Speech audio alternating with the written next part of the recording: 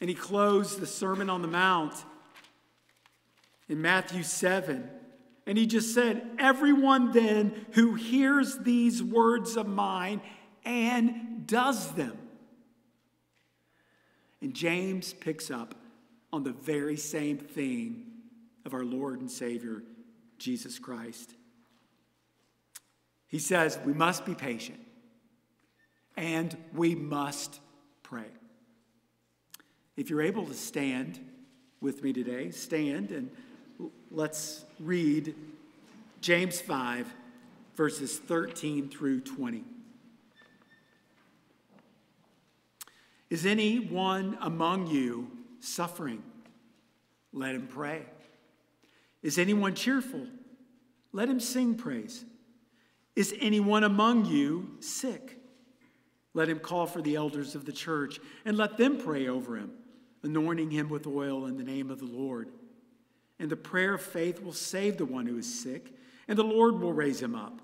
And if he has committed sins, he will be forgiven. Therefore, confess your sins to one another and pray for one another that you may be healed. The prayer of a righteous person has great power as it is working. Elijah was a man with a nature like ours, and he prayed fervently that it might not rain. And for 3 years and 6 months, it did not rain on the earth. Then he prayed again, and heaven gave rain, and the earth bore its fruit. My brothers, if anyone among you wanders from the truth, and someone brings him back, let him know that whoever brings him back a sinner from his wandering will save his soul from death and will cover a multitude of sins. You may be seated. So from the beginning of the letter, James desires that believers are to be growing and maturing as they live by faith. It's what the book is about, living by a real faith. In order to live by faith, we must be doers, as Jesus said, of the word, of his word. And James offers us 3 ways in which we are to grow and live and act. Again, we've went over it time and time again, but it's something we all need to remember. In chapter 1, verses 26 and 27, to bridle our tongue, to visit the needy, to keep yourself unstained. James is saying that how we use our words matter.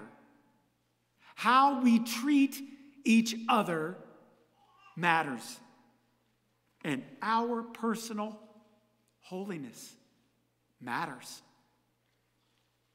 Throughout the entire letter, we have seen how he weaves these things, these 3 things together in his letter. He has taught much about the way we use our words, how powerful the tongue is as an instrument for good and yet for evil. That we are to not speak evil against one another. We are not to say today or tomorrow, I'll do this or that, and leave God out of our plans. Rather, we ought to say, if the Lord wills. He even includes something concerning our words here in his conclusion. Do not swear. You shouldn't have to swear. He has taught us also much about how we are to treat one another. No partiality. If a brother or sister is in need, we are not to just say, go in peace, be warmed and filled. Rather, we are to help them. We are to show mercy to them. And finally, throughout the book, we find James teaching about personal holiness. Living by faith is always accompanied by works that demonstrate that faith is real. We must know the sin cycle of chapter 1, how temptations give birth to enticements of our own desires, and that gives birth to sin. And finally, when that is grown, it leads to death. We need to know that in order to live in a godly way. And so we must put away, James says, all filthiness, all rampant wickedness, and receive with meekness the implanted word. We must be on guard from bitter jealousy, from selfish ambition, and from pride. For James says that God opposes the proud and yet gives grace to the humble. So personal holiness includes living a life of repentance and humility, ever depending upon his grace. And again, in his conclusion, James includes a word of personal holiness in verse 12. Let your yes be yes and your no be no, reminding believers that believers are to live a life of integrity. Our Father is trustworthy, and when we live otherwise, we do not reflect the truth of who he is. And so we arrive at the end, and James is eager to tell believers that personal holiness also includes patience and prayer. Prayer is the expression, both the inward and the outward expression of depending upon the Lord. His wisdom, his trustworthiness, his goodness, his sovereignty in every circumstance we can possibly find ourselves in. So when we think of suffering and afflictions and troubles and difficulties in our lives, when we encounter sickness, both physical and spiritual, when we have wronged somebody and we have a need to mend those broken relationships, James says we are to be driven to prayer, to radically depend upon God to do what only God can do. Prayer, then, is acknowledging God's sovereignty and power to meet every need that we have. He alone holds the answer to our suffering. He alone is the source of our joy when we're cheerful. Regardless of our circumstances, God is our sufficiency. Jesus said when we pray, "Our Father in heaven, hallowed be your name." Or when we pray like that, we're to pray that God, let your name be holy, because it is. Jesus taught us there again in the Sermon on the Mount that we are to know our position. Our Father who art in heaven. There he is. And all the way down here is where we are, seemingly so distant from him. We need to know our position. Yet we can, who believe, who he has saved, we can approach a throne of grace with boldness, knowing that he, though far away, is our Father. He's that near. So we have to understand, though, what our position is when we pray. He's the creator. We're the creatures. He's all-knowing. We have to admit we are limited in what our knowledge is, even of what to pray. Sometimes we don't even know. Paul said to the Romans in chapter 8, we don't even know what we ought to pray. And the Spirit of God helps guide even our prayers. He's the leader. We're the followers. He's the master. We're the disciples. He's the great shepherd, and we are his flock. There's a story that Joshua tells us in chapter 5, and they were getting ready to cross the river and on into Jericho, and there or past Jericho and on into the promised land. And this is what Joshua saw. He lifted up his eyes and he looked, and behold, a man was standing before him with his drawn sword in his hand. And Joshua went to the angel of the Lord and he asked, "Are you for us or for our adversaries?" The angel said, "No, but I am the commander of the army of the Lord." This is to be our attitude in prayer. He's the commander. And we may ask, are you on our side? But that's not the correct question to ask. The right way to think about it is we're on his side. He is the commander, not us. This is why James uses the military term for us to submit to God. And in prayer, we are submitting to God's will, not our own. This is what happened in Acts 4, as I mentioned that this morning to the kids. We pray, God acts. James tells us the same about the prophet Elijah. Elijah prayed and God acted. Elijah couldn't hold back the rain nor bring it to come to pass. But God did. God uses the prayers of his people. It's an amazing thing. He ordains both the means and the ends. God uses our prayers as the means of working out his purposes in the lives of his children. Is anyone among you suffering? Let him pray. Often, while suffering, in whatever way, I'm prone to grumble, to complain. Sometimes, Michelle would say, I'm prone to even shut down, build walls around me, and give everybody the silent treatment. Brothers and sisters, today you may be suffering, in need of wisdom and patience and encouragement. The Bible simply says one word: pray. Paul wrote to Timothy that scriptures give us everything we need so that the man of God may be complete and equipped for every good work. My question is, are we going to the scriptures to be taught how to pray? What to pray for? Is anyone cheerful? Let him sing praise. Also, a sort of praying that we find throughout the book of Psalms. How often do we pray only, though, when things are hard? Yet when they get better, we're so forgetful to even give thanks.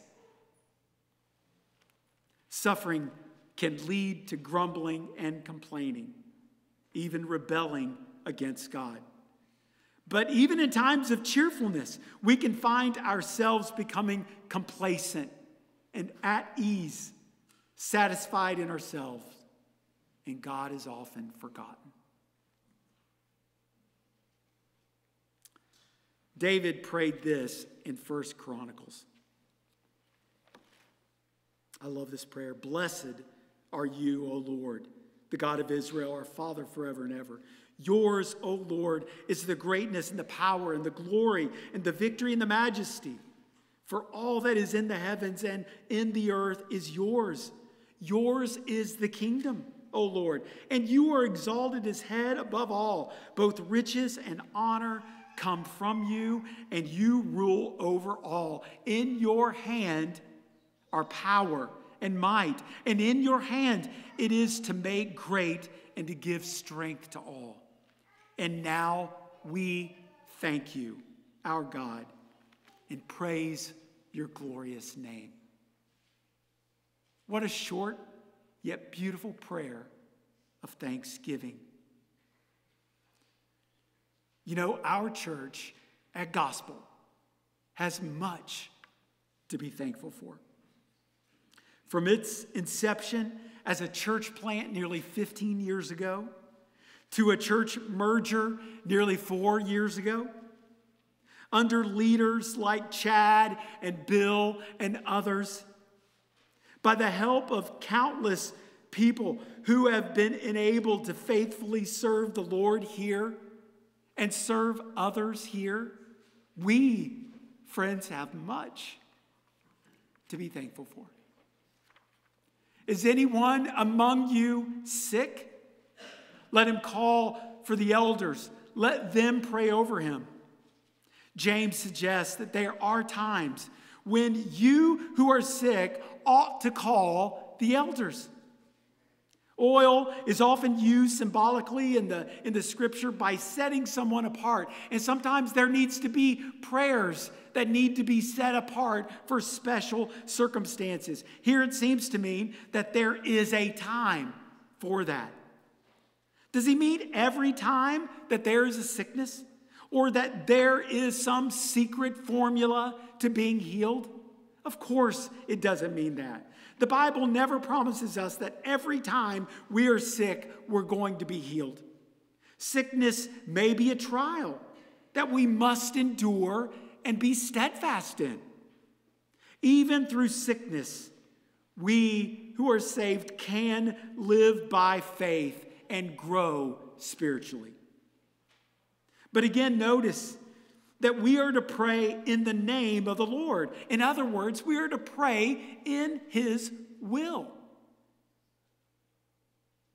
Our Father, who art in heaven, hallowed be thy name. Thy kingdom come, thy will be done on earth as it is in heaven. That should be our prayer. We pray in faith knowing that He knows our need before we ask. He knows better than we could possibly even know about ourselves. Sometimes the ultimate healing is to bring a believer home.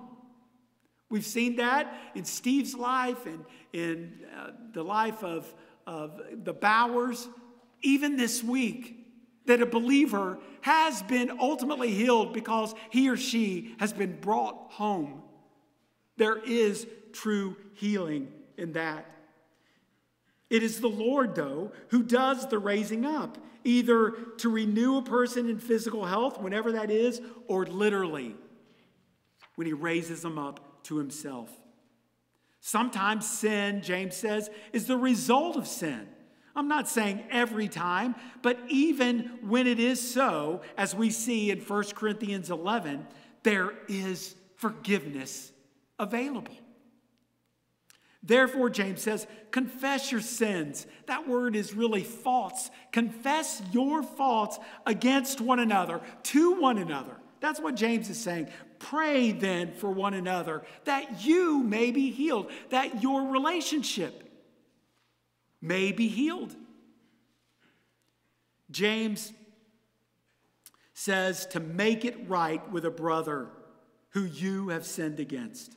What a great invitation, confessing our faults against one another. What a wonderful thing it is to go to someone and say, I have sinned against you, brother.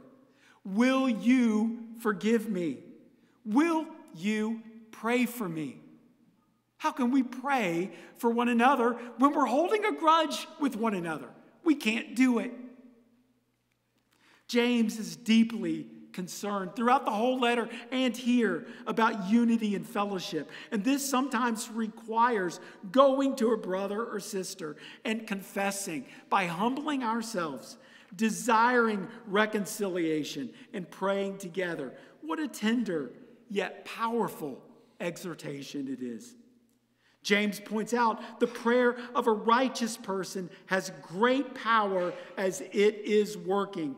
Yes, Elijah had been made righteous. That is, he had been made right with God, just as James told us that Abraham believed God and it was counted to him as righteousness. Yet Elijah was also a man with the same nature just like ours. He was just like us. This should encourage us this morning that this grand man in the Old Testament, a prophet of God's word who fervently prayed, he just prayed, he just trusted, he just depended on God. And if it looks like he's out of our reach, no, he was a person just like you and me. He was right with God. Yet he was ordinary in many ways, like we are. So, living by faith, he prayed. And God acted with incredible results. As James looks out over his congregation, he noticed those that were suffering.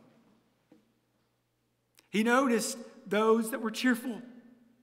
He saw those that were sick. He saw brokenness in relationships that needed restored. And this is what he said, that prayer is depending on God in every circumstance, and that is our answer today as well. I look out. I can see people that are suffering. I know some of your stories. I can see people that are cheerful. I know something of your lives. I know and I see and I talk to and I text those that are sick. Those that need the prayers of the elders and others in the body. So we're not so much disconnected from the facts of what James is teaching us. James closes his conclusion with a call to act ourselves.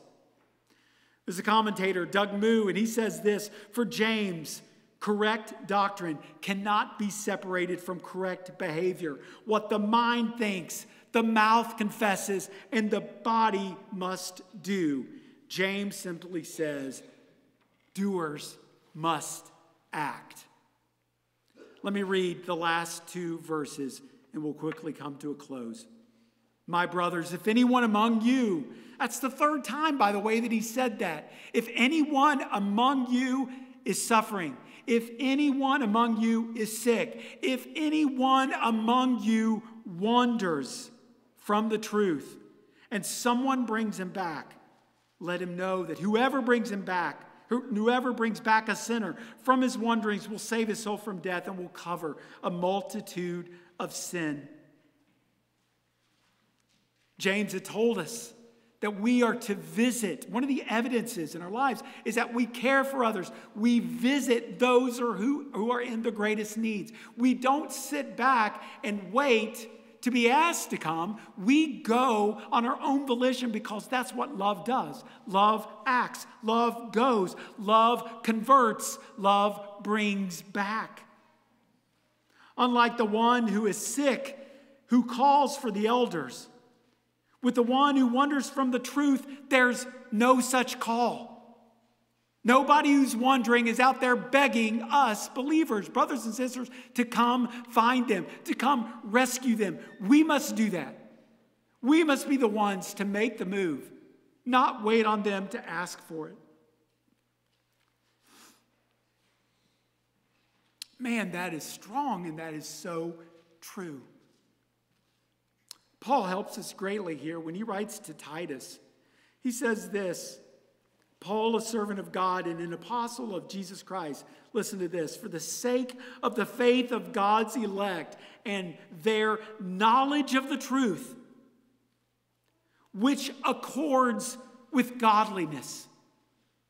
Now think about that. Truth and godliness are to be together.